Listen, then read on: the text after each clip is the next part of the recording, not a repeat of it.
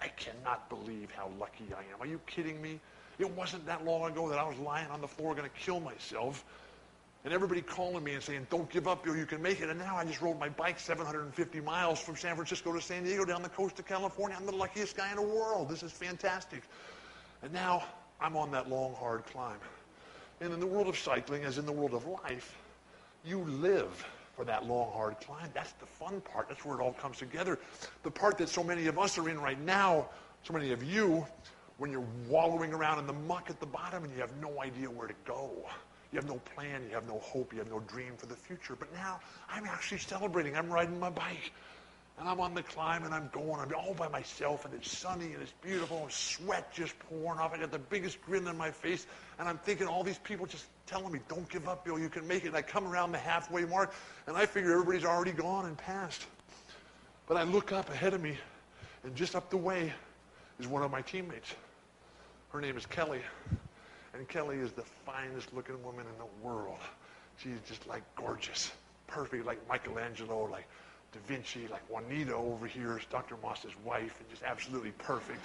You just want to reach out there and touch him, you know. It's like, oh my gosh, this is perfect. And Kelly, unlike us, Kelly's in a wheelchair, and she's paralyzed from the ribs down. And she had just ridden her hand cycle all by herself from San Francisco to San Diego. And she's on that last long, hard climb. Now, in the world of challenges, what we do is we do what we can. We figure it out, and we get the job done. And that epitomizes what this group down here, these doctors, these healthcare providers and practitioners are giving us. They're figuring out, they're getting it done, changing all the time, going from the rotary phone to the smartphone, going from the Dewey Decimal System to an iPad, going from the shark bite to minimally invasive surgery, giving us the chance to play in the game. And so I'm coming up behind Kelly, and Kelly's really struggling. And she's not going to make it. I'm singing the songs of our organization. Jerry Garcia, The Mission in the Rain. Some folks would be so happy to have just one dream come true. Or maybe Bob Dylan, The Chimes of Freedom.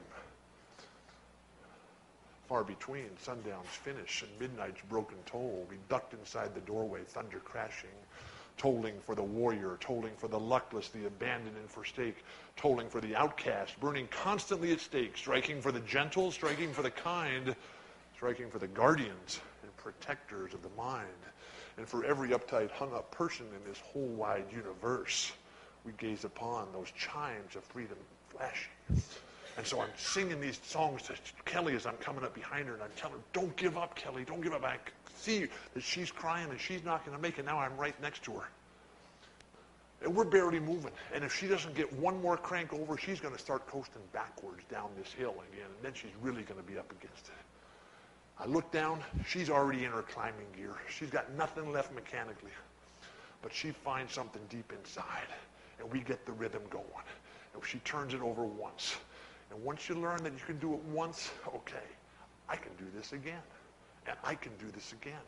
And what is that fourth law of learning from John Wooden after demonstration, imitation, correction? Repetition. The daily work that you and I have to do for the rest of our lives to get that balance and that symmetry. When Kelly and I crested the top of the mountain, we just soared like eagles right down into La Jolla Cove there.